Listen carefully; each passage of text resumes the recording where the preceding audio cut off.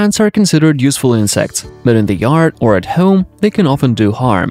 They damage furniture, eat food from our kitchen, increase the acidity of the soil, drink sweet juice of the fruits and spoil flowers, and spread aphids.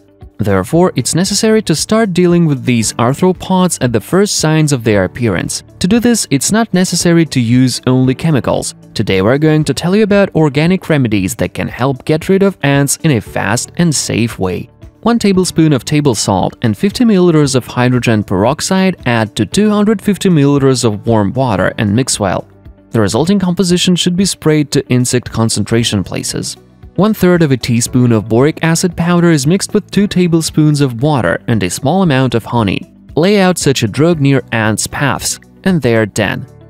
5 teaspoons of boric acid should be dissolved in 500 milliliters of water. Use the resulting liquid to pour the anthill.